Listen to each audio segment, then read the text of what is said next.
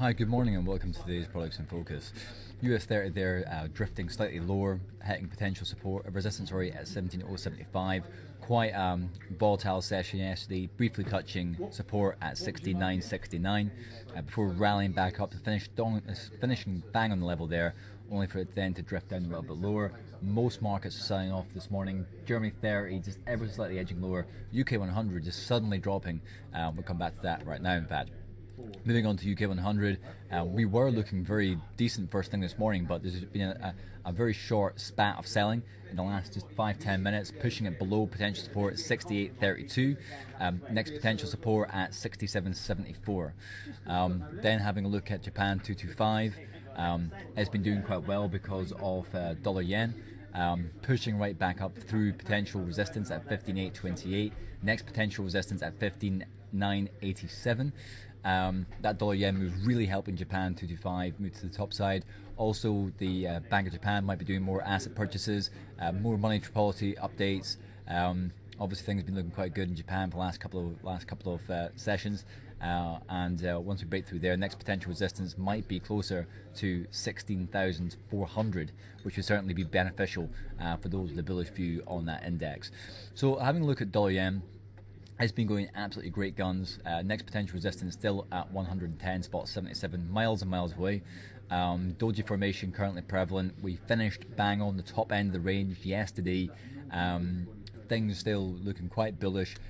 The fundamentals behind the US dollar are still quite positive, with an early rate hike possibly at the end of this year. We do have a Fed meeting, I think it's 15th, 16th, 17th of September, which might give more clarity as to what the view of that is. And obviously dollar yen has been going great guns, smashing through potential resistance 105 spot 44. If there is any sell-off, profit taking might result in quite a steep slide in the short term, so just be very careful. Dollar yen is always quite tough. If you're not currently trading it, it's hard to get into it at this level, but if you're still currently long, trailing stop losses can be quite useful in this instance. So looking at crude oil West Texas, it's been feeling the pain. That stronger dollar really dampening the spirits. Lower global demand as China slows down.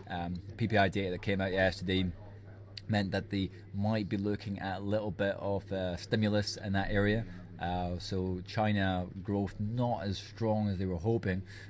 Global demand prospects trimmed slightly, and that's impacting people's view on West Texas crude. I guess longer term the potential support is at 89, and the shorter term you are probably still looking around about 91 spot 13 as the next potential support, and you can see the pressure there is still on West Texas crude.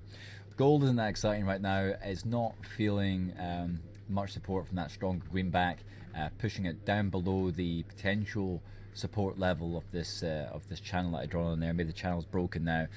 You're probably looking at closer to 1240 as the next potential support. Matter of fact, I need to add that onto my chart just now so we can get a bit of a flavour as what's happening right now. And then looking at euro dollar, it's broken through 1 spot 30. Next potential support 1 spot 27.46. Obviously the fundamentals are stacked against the euro in this case. We have seen a lot of volatility, but there has been a little bit of short covering there as well. Not as bad as GBP USD, but it still gives you a bit of a flavour as to what's happening. We are in the middle of two ranges right now, which makes it quite difficult, and we are getting a period of consolidation around here. But it will be interesting to see how things go. You do have US jobless claims due today at 1:30, which might add more fuel to the fire. We'll just have to wait and see. And then you've got retail sales on Friday, in fact. So there is still quite a number of fundamental factors that can impact these FX pairs. Lots of traders looking at GBP USD. Has it been overdone because of Scottish independence? Probably yes. Still a lot of unanswered questions about what will be happening to the pounds in Scotland. Will they use it? Will they not use it? Will independence be the worst thing that's ever happened to the union? Obviously a lot of scaremongering going on out there just now as well. I think most people still would quite like the union to stay together rather than break up, but obviously the 18th of September isn't that far away right now. As a matter of fact, we're pretty much looking like a week today. Potential resistance 1 spot 62.65. Potential support remains at 1 spot 60.09. And this rally we had yesterday might have been in the back slightly of a bit of short covering after people booking some profits, as we've had this big huge sell-off, broken trend line, very prevalent just now. but we'll have to wait and see. One spot 62.65 could be a potential resistance level that may result in a whole bunch of sellers coming back in. So just be aware of that level, and we'll see how things go on. So jobless claims due today 1:30. Make sure you've got your alarm set for that. That's UK time. And then fast forwarding on to Friday, there is like a University of Michigan consumer sentiment survey. I'm not really too bothered about that one, but retail sales should be keenly watched by anybody trading FX as well. GBP, USD, dollar yen, and euro dollar, all fantastic FX pairs to be having a look at right now. You just got to choose which direction it's going to go. So if I finish up just by looking at client sentiment for a second, just to give you a bit of an idea as to the view of what CMC Market clients are doing right now. Firmly short the US 30 and the UK 100, 64% long on the Germany 30, so people taking a bit more of a bullish view on there, but then it has been coming off quite a lot the last couple of days. If you look at FX, you have 84% of our top clients are short euro dollar, 66% are short GBP USD, so not so confident right there. Whereas Brent crude, you are looking at 60% long.